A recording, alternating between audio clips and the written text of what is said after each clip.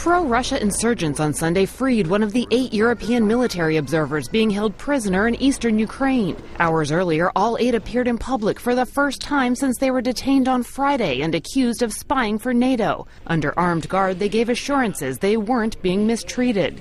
We have not been touched, and we have been treated as the maximum extent which is possible under these circumstances.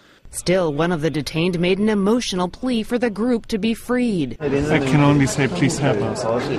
The insurgents in Slavyansk have taken a number of people hostage, including journalists and pro-Ukraine activists, as they strengthen their control in the east of the country. On Sunday, they captured 3 Ukrainian security service officers who were shown to Russian journalists bloodied and blindfolded with packing tape. Meanwhile, in Donetsk, the regional capital of eastern Ukraine, a crowd of pro-Russia activists stormed the television broadcasting center. They were demanding that broadcasts of Ukrainian language channels be suspended and Russian state channels be restored. Ukraine's interim government last month blocked the broadcasts of the Russian channels, which serve as propaganda tools for the Kremlin.